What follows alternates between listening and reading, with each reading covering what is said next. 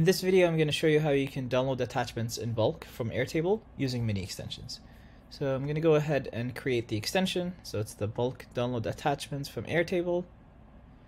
And then I'm going to select my table. So it's this one right here. Then if you have a filter that you want to choose, you can select an Airtable view to filter. I'm going to skip that. I have my attachments here. You can rename if you have a file, if you have like a formula field or some text field that you want to use as the new name of the files that are downloaded, you can use that.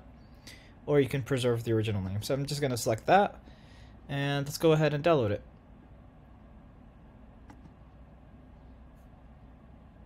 Okay.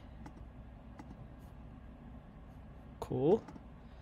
Okay, so here you go. So that's all the files, and again, I just preserved the names, but I could have I could have just downloaded with renames that are happening in Airtable.